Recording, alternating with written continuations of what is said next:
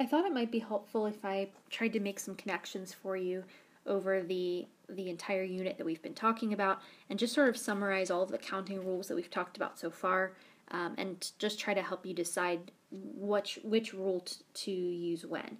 So we started with just counting in general, so counting questions.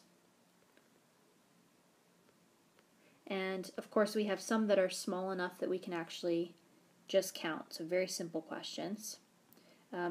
After that, perhaps we have longer questions, but perhaps they're still simple enough that we can just itemize all of the options and go from there. So maybe we can't figure this out in our head, but perhaps we could use some sort of like an organized list, or a chart, or a table, or perhaps a tree diagram.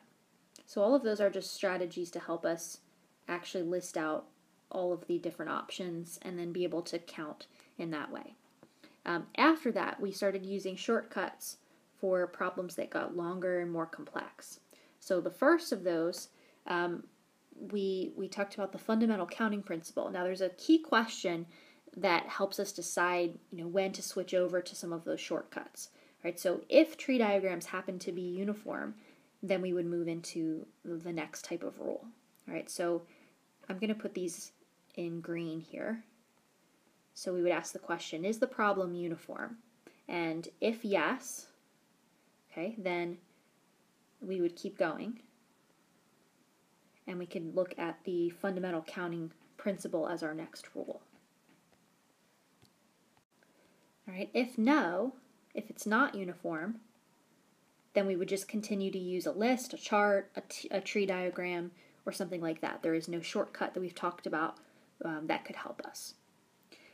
Then, if a problem is uniform and if we can use fundamental counting principle, now we've talked about several different types there of questions.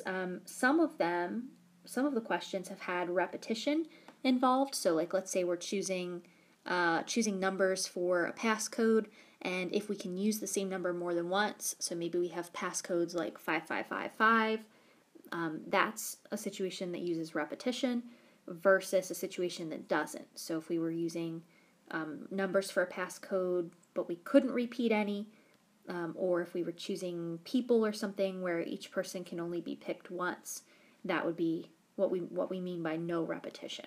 All right, so that's the next question to ask. Okay, we would ask, is there repetition?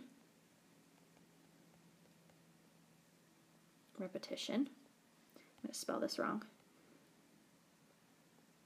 Okay, and if yes, then we just keep on using the fundamental counting principle. There's no other shortcut. But if no, then we go on. Right? And here we pause and ask the next question, is there order involved? Okay. And if no, if we don't care about the order, then we would use a combination. Right? And we had the calculator key for these and CR. Okay. Right, so that's a no. But if yes, if we do want to consider order, then that's a permutation.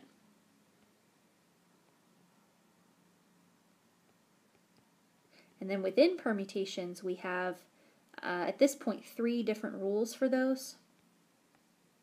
We have the one that's if we're doing permutations of all objects. Okay, so like we're choosing 4 out of 4 people and putting them in sort of an order. So we saw that we could just use n factorial. If we're only choosing some of all of the things that we have, but still looking at some sort of an order, then we can do NPR. Right? And then we had another type of permutation where some of the things were alike. So it's not that we were repeating, but like, let's say we were doing, we did an example with like the word moon, and you want to make passwords out of that. All right, so it's still no repetition in that, like, I'm not choosing this M twice, right? Or I'm not choosing this O twice.